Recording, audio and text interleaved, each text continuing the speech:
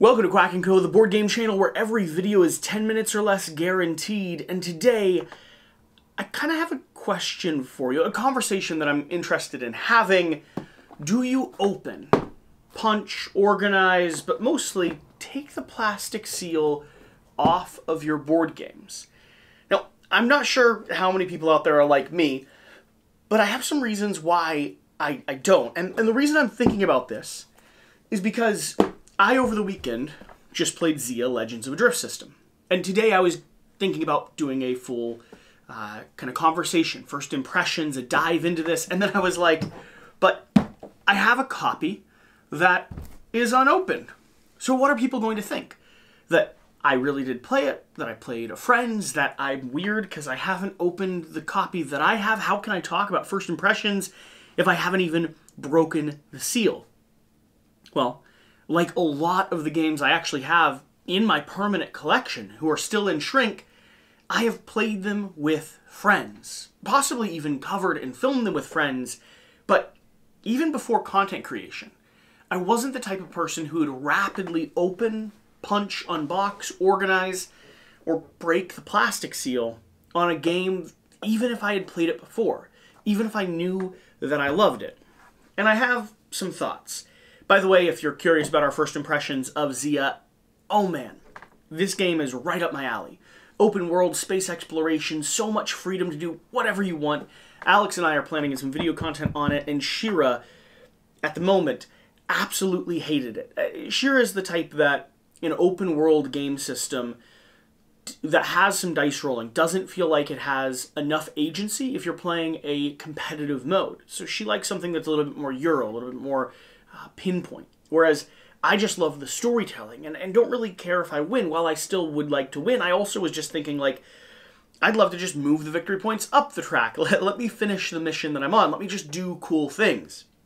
We're going to try this cooperatively or solo, and maybe she'll have a more compelling time with it then. But, again, back to the conversation. I have a few other examples here. For instance, Alice is Missing, a game that I backed on Kickstarter well over a year and a half ago. Not opened up. Not opened up because I haven't had a chance to play it yet. And I know that because, one, it's not opened up. I cannot wait to play this game. I'm excited to dive into it, but keeping it in shrink is just sort of how I operate. Or the Railroad Ink collector's box here. Now, I will actually take the collector's box shrink off, but for instance, red and blue, I probably won't open these up until we're ready to sit down and play them. You see, Railroad Ink has a ton of little modules in it. And every module pack will be a new pack that I open up, that I bring out to dinner, that I take on a date night, that we play one step at a time. And I have no desire. I want to store these inside. But other than that, I have no desire to pop the seal and open up all of the other modules because I don't need them available at the moment. So let's talk about the logistics of this. And let me just go ahead and show you. You see all of these pop out, and then this piece, I think, squeezes out. Come on, you. Well, somehow, this comes out, and then I do what I want to do, which is put these away in the correct spot, just like this. And there we have it. That's the amount of shrink wrap I need to open up. Now I'm satisfied, one at a time as we play through the collection. So let's talk about the logistics of this. Why I think some people open up games and why I personally don't. I have no desire to. So, first and foremost, why do I theorize people open up games? Well, you're excited. You want to read the rulebook, you want to go through and punch the components, get it ready for play, you want to, look at all the miniatures, start painting, start getting it set up, run it solo. There's a lot of reasons why. But if you're not immediately ready to play the game, a lot of times people are just excited. They just made this brand new purchase and they can't wait to see what's contained inside the box. And I agree with that. I love doing unboxing videos and showcasing the pieces and opening things up, and I enjoy doing that on camera. But if I'm not putting a game on camera, I almost never do it in my personal life. Now, why is that? Is it that I'm not excited about board games? No, not at all. I absolutely adore and love board games. I love this hobby and I love the experiences I have with people. The reason why I hold back is, one, admittedly due to content creation a bit more now, because, for instance, with Zia, I wanted to film a first impressions video, but I'm not quite ready to produce the full unboxing video yet, which is also a plan.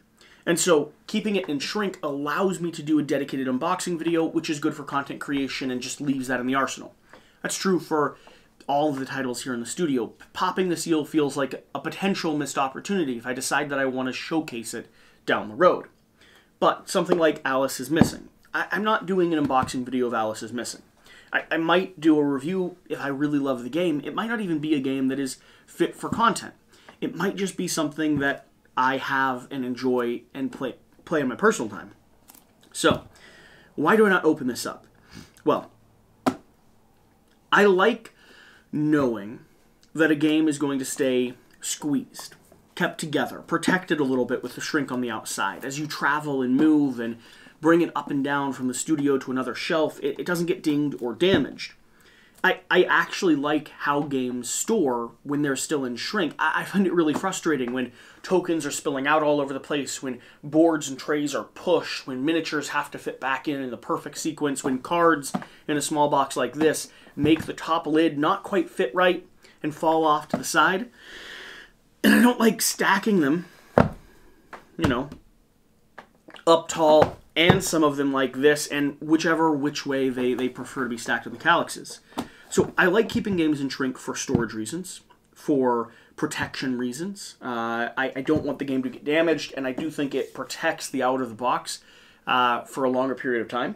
I also think it holds on to value for a longer period of time. Having this opened and punched is not as good of a value as having it sealed.